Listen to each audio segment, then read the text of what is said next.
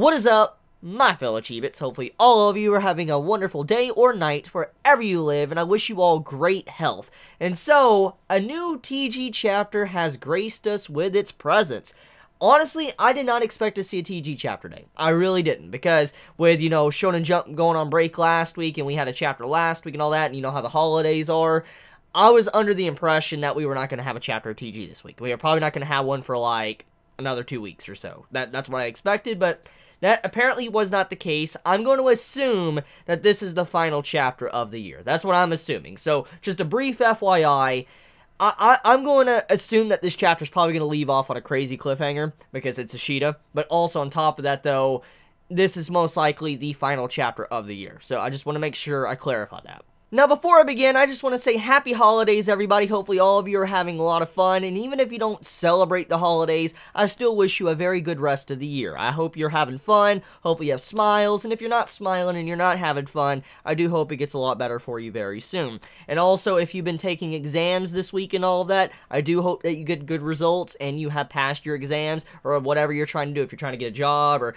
set up for college, or whatever you're trying to do, I wish you all best of luck, and just, happy holidays as well. So anyways, let us begin. Let's start this chapter. This is chapter 154 of Tokyo Ghoul Re. Pull up the chapter too if you want to live react alongside of me, if you want to just, react and read the stuff with me. So let us begin. Okay, once they had eyes for the same things, what about now? Question mark. Oh yeah, last chapter, oh yeah, the QS popped up and Toka had, okay, yeah, Toka's getting pushed down by Aura. Oh, I can't stand him. Mutsuki being annoying as well. Okay. Toka. Oh, Toka's getting up. Okay. Go. Chapter title is Trace 154. I don't know what that means, but okay, we'll figure it out. So she got out of that. Okay, so she managed to leave. Mutsuki's probably not going to feel too happy about that. Yeah, we're in the middle of an operation. Are you serious? Mutsuki's just sitting there smiling, and Aura's just acting like, yeah, I'm important. Yeah, I'm important. Yeah, I'm crazy strong. I'm a crazy strong man. I'm definitely relevant. I'm definitely the strong as all the others, Artema and all that. He's Artema 2.0. That's what Aura's trying to think he is. Oh yeah, it's pretty crazy, isn't it, Aura? Do you think that the CCG would join up with ghouls? Given the situation, we are to make use of anything and anyone we can. That's what the higher-ups have decided, and I agree with them. That's the crazy part. Oh, Mutsuki has her Kakugan activating. Okay. You see the veins and stuff on her eye. So, we're actually going to be having a fight. So, is Mutsuki really going to fight Uri? Huh. She is really wanting to fight Uri. I wonder if... I know Uri has feelings for Mutsuki. It's obvious. He has feelings for her. And we do know how, Psycho and all of them feel, too. The QS is like family. So, in a way, when you look at this, what's about to happen here, I'm assuming it's about to be a big fight. It's kind of like family members, like a brother and sister going up against each other, even though technically Uri has feelings for her. But you get my point. They're like a family, though. And so, it's like siblings going at each other. So, I kind of feel bad. I feel bad. But this has been building up for a very long time. Uri's very aware of how Mutsuki is. He's been aware for a long time now. And this is just something that's been bound to happen, been built up for a very long time.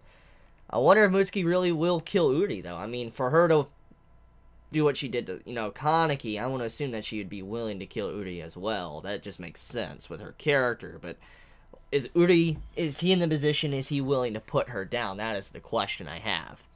Anyways, let's continue on. Okay. Oh, she's yelling. Her, okay, Kagene's coming out. Crap.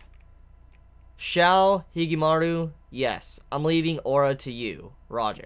Oh, so Hsiao and Higi are going to be fighting Aura, and so I'm going to assume Psycho and Uri are going to be fighting Mutsuki. Okay. Makes sense. It does make sense. I mean, Psycho and Uri going up against Mutsuki, it makes sense since they have been around the longest, and, Mutsuki is a part of the OG QS. I'm going to assume it makes sense. And then having Higgy and Hsiao go up against, you know, Aura also makes sense since they were part of the new recruits of the QS. Okay, next page. Oh. Oh, Kaneki's eye is looking down at Toka. That's very, very creepy.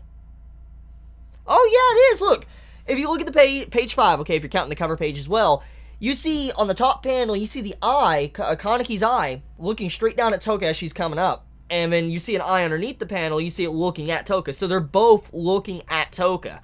So I'm very curious if Kaneki is aware of Toka's existence, because we don't really know what's going on in Kaneki's mind and all that. He became this form because of Toka. We know that, and everybody he loved, his child and all that. So it makes me wonder if this man actually recognizes Toka, or is it just a reaction of the eyes, his Kagane?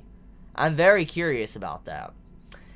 Anyways, let's continue on, okay, so we have Hsiao and Higgy chasing Aura. Aura's on the run, which makes sense. I mean, Aura, let's be real here, he's weak as hell. Like, this man's weak as hell. Regardless of how many people he ate, regardless if he fought Yomo, Hsiao was in the garden, the sunlit garden, okay? Hsiao obviously is going to destroy this man. I'm just going to say right now, I'm just going to say Hsiao is going to destroy this man. Hsiao was in the sunlit garden. We know this. So there's just no way she won't beat the crap out of Aura. If she doesn't win, I'm going to be extremely upset. I want to be honest here. I will be upset. Okay. Chasing. Okay, so he jumped. Kagane coming in. He slices Higgy's Kagane. Okay, he rotates and spins and slices Higgy's Kagane. Okay.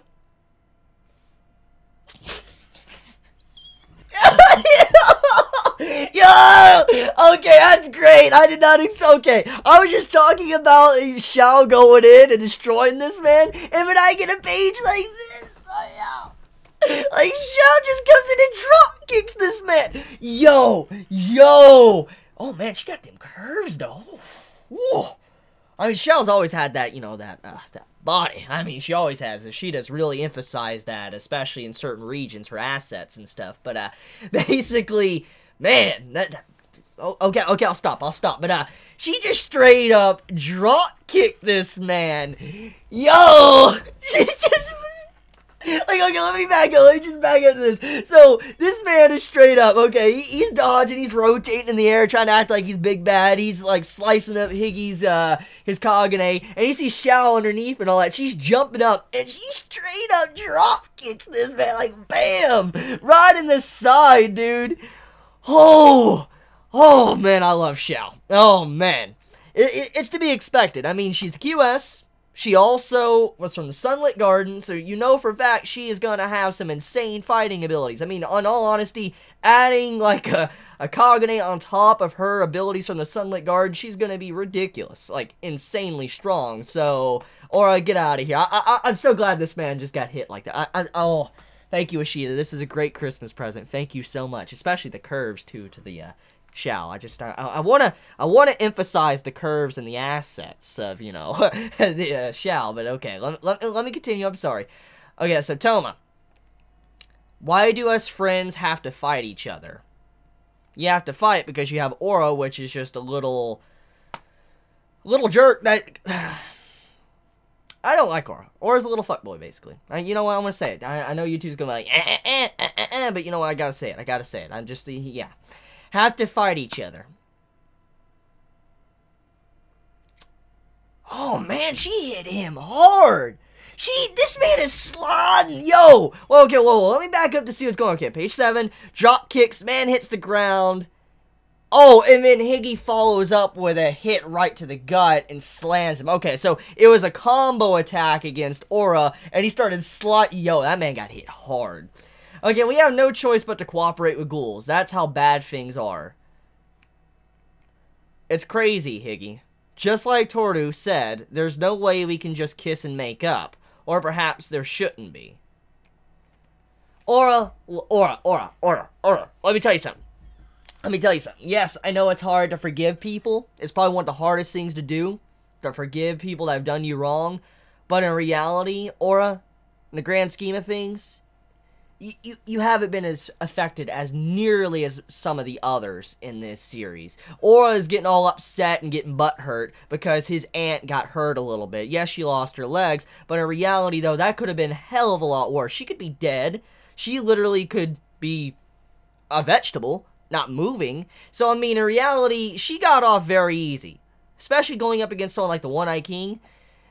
And so, this man, he's all butthurt. He can't forgive ghouls. When there's been people that went through so much more heinous stuff that are willing to set aside their differences and forgive ghouls. I mean, Toka, perfect example of ghoul side, what's been done to her. And then let's think of, you know, Akira, what's been done to her. You know, perfect example of two individuals that have been messed with constantly, or someone like, you know, Almond, how he's been messed with as well. So, I mean, just, Aura, get out of here, okay? Your problems are very insignificant and irrelevant, okay? Hey, this boy acting like he has seen everything. This boy acting like he's going like Kaneki up in here, acting like he's walked through the valley. He's seen everything. He's seen both sides. He's seen the darkness and the light. This man acting like he's been Kaneki the entire time. Get out of here. No, you're not. Okay. Anyways, next page. I'm sorry. I like I said, I don't like Aura. He gets me a little bit agitated. And that's how it should be. Because what about the people they hurt? The royal members that laid down their lives. How can you do this to their memories? Joining up with monsters to go hunting. Do you really believe that's the right thing to do? We should fight as humans. Only humans. The correct thing to do is this. As a human, I will fight with pride in who I am. This man saying he has pride. You know, that's funny. This man saying he has pride. I also find it very ironic that the man says he's human when he looks like a straight-up ghoul in this image. The man has a Kagane coming around his arm and all that, like going all around his arm. He's like, as a human, like, my boy, you're no longer really even could be considered a human or human because of how you are. I said human. What the? But anyways, he can't even be considered human because. Okay, anyways, this man acting like he's got pride and stuff. No, you're not. You're just a little fuckboy. Okay, it's going to break. Hsiao. Oh, Hsiao's blocking. Okay, she's blocking. She's getting pushed back. It's going to break. Higgy's coming in. Okay, Higgy comes in. Hsiao backs up. Oh my, yo, there's curves though. There's curves though. Base to Sheeta, man. Sheeta, you giving me them gifts in this chapter. You giving me them gifts with Hsiao and that, oh my, page 11. Yo, you can see the outline of the,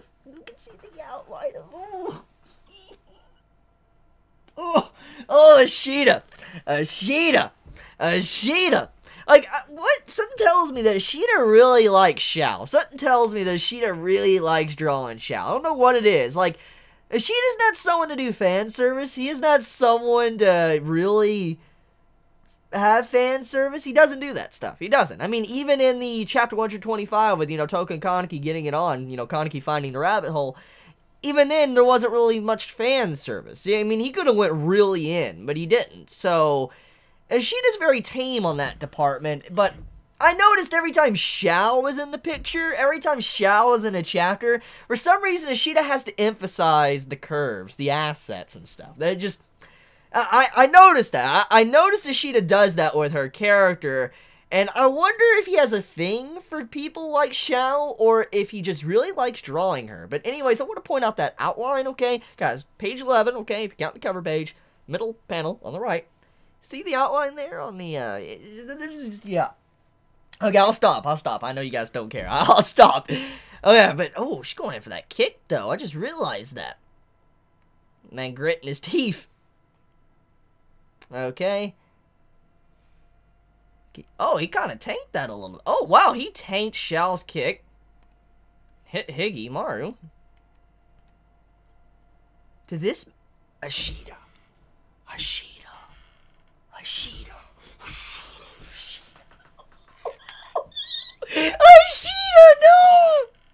Oh, yo, this Ashita, seriously, Ashita,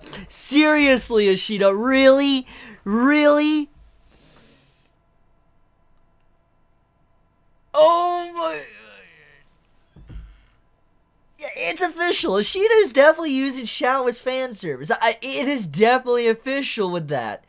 Look at page 12. Look at what the kick. Look at the kick. Look what Aura's doing with the way he's kicking Hsiao. Look how he's kicking her. Look, you even see the movement of it. You legit see the movement of it. You see the curve. Okay, Ishida. Okay. That is oh, that might be thumbnail. I'm gonna be honest there. Okay. Aura's fighting him off, though. I'm actually kind of surprised he's fighting him off, though. I just don't get it. Higgy, ghouls killed your relatives, didn't they? And Hsiao, don't you remember how important first class Hairu was to you? How can you so easily join hands with them? I don't understand. Oh, this man being a little whiny. Miss Kyoko, ever since I was born, she's been fighting with ghouls. She spent her entire life doing that. Someone that beautiful was always covered in scars. And when I was young, I couldn't do anything but look on at her. Do you two understand? I want to protect her. Okay, so it wasn't just the fact of her losing her legs. It was the fact that he always saw her getting harmed, hurt. Even then, though, it wasn't anything that crazy bad compared to what's happened to others. I mean, so it's still nowhere near as insane as to what happened to others. I mean, look, what he just said, let's look at what he's saying, comparing it to what happened to Higgy. Higgy's relatives were killed by ghouls, and then Hsiao lost someone she looked up to like a mentor, which is Hairu. So compare that to what, you know, is going on with Aura. Aura's is very insignificant and tiny. So I just, like, this man needs to really be quiet. Okay. You just kicked him at the... Yo, he just kicked him. He just coming... Oh, she just kicked him in mid-combo. Okay. Oh... Okay, I know I like Toka, don't get me wrong. And I like Psycho. Okay, I like Psycho. I like Toka, but oh, I can't even lie. I'm liking Hsiao right now. I'm really liking Hsiao. Not just because of the assets, but just like kicking this man. Like, he's just like bam, like right the man. He's like, I wanted to protect her. Bam, just right this side, dude. Like, oh, okay. I like it. If it oh. Wait, does she have 5 highs? Does she have 5 highs? I think she does. Okay. Anyways. Wanting to protect her, Toma's uncle and Miss Hairu are both gone. If you really wanted to protect her, what the hell are you doing here? Wimp. Yo. Okay, that thumbnail. That's thumbnail. That's thumbnail. That is straight thumbnail. Love her. I love her. I love her. I love her. I love her. I love her. Oh my.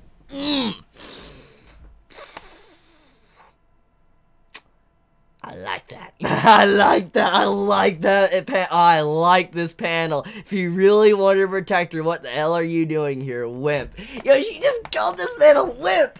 Like, yo. Oh. Oh. Okay. I'm sorry. They just like. Oh yes, I'm in love with her now. That's nice. Yo, this man's like, with his face, on his face, and this man's like, did she just call me a wimp? Like, yo, oh, okay, oh man. I like how she basically said, stop letting the people of the dead control your life. I do like that. That also goes along with, you know, Akira and all that, and how she wasn't letting her father now dictate what she chooses. But still, oh man, like, Hsiao, Shida. Thank you. Thank you for this Christmas gift. Thank you. Base Ishida, Lord Ishida, thank you for blessing me with this great Hsiao fight. With the fan service to the quality lines she just delivered in the drop kick and all of that. Just like, Alright, next page. Oh, we're moving over into Mutsuki versus Uri and Psycho. Okay. Oh, this is going to be a cliffhanger, ain't it? Yeah, this is page 16, so that would mean we're probably going to have like 2 or 3 more pages left of this chapter. So crap. That means that there's probably going to be a big cliffhanger, because this is definitely going to be the final chapter of the year. I just realized something. That panel with Mutsuki at the top, that looks like an Arma panel. I don't know if I'm remembering that right, but I know there was a panel earlier on in Tokyo Ghoul Re, or maybe in part 1, but there was a panel where we saw Artema's back, and he was looking across in the distance, and what's very similar to what we see, you know, Mutsuki doing towards Uri and Psycho. So I wonder if Ishida is paralleling to Arma right there. It's a very similar looking panel. The coat and all that, it looks very similar. Oh, yeah. Oh, Uri just activated his, Kagane. Okay. The eyes staring at Mutsuki.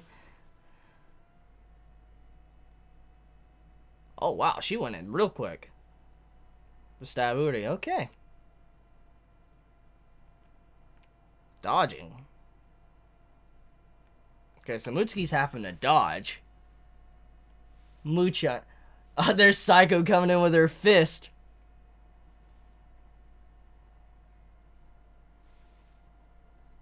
What the hell? What the hell? Whoa, what? Well, okay, well. Psycho coming in with a fist. Muchan. And then a fist comes in and... Wait, are you telling me Mutsuki made that fist? I mean, look, I know Kagane depends on your imagination, but it's been established that Psycho has a wait, whoa. It's just, Mutsuki can... Let me just go to the next page. What? Whoa! Whoa, that panel, though. Okay, let me just read the dialogue, though. My Megaton Psycho Punch. She traced it. Traced on. That reminds me of Mia. Okay, so, she traced it. Yonebayashi. Dr. Shiba, there is one member of the QS whose RC count I do not know. Higimaru, 701, Ora, 980, Hsiao, 892, Yonebayashi stable at 852, Toru Mutsuki's RC count. Yeah, she has arms sticking out. What the... is 3.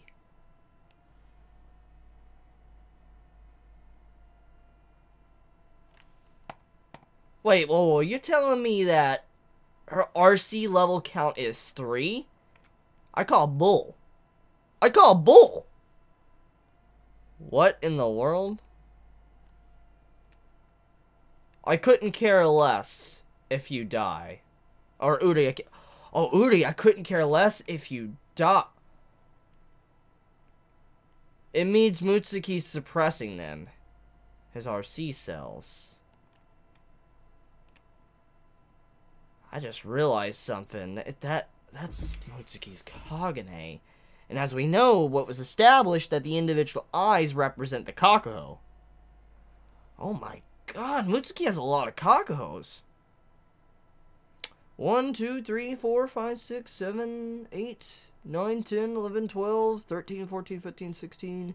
Probably many more we don't see, so I want to just estimate to about 20 Kakuhos, maybe more than that. That's a lot. Oh my god. Oh my god. I couldn't care less. The ultimate form of the QS, question mark. So wait, so let me get this straight. So Mutsuki's RC count, nobody really knew Mutsuki's RC cell count. Dr. Shiba didn't. Because Mutsuki was suppressing them. So you're telling me that Mutsuki was using RC cell suppressants? That's what I'm assuming. So Mutsuki was using RC cell suppressants to repress the actual reading of how much she was probably eating?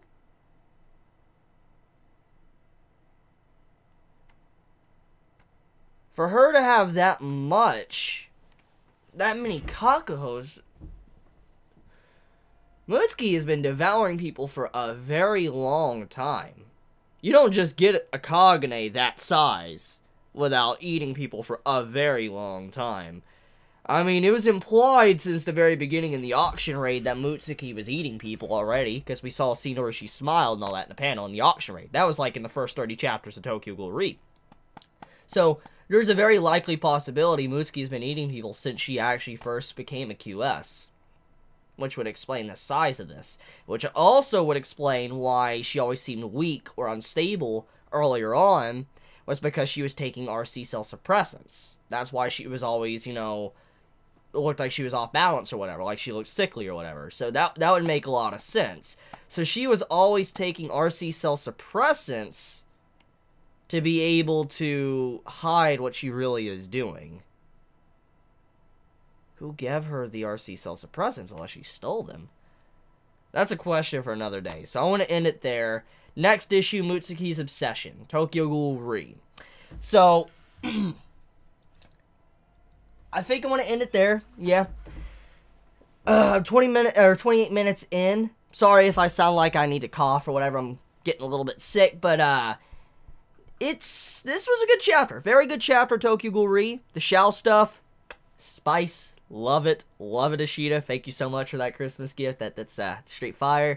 So, let me know your thoughts in the comments below, how you felt about this week's chapter of Tokyo Ghoul. How do you feel about Mutsuki's overall RC cell count?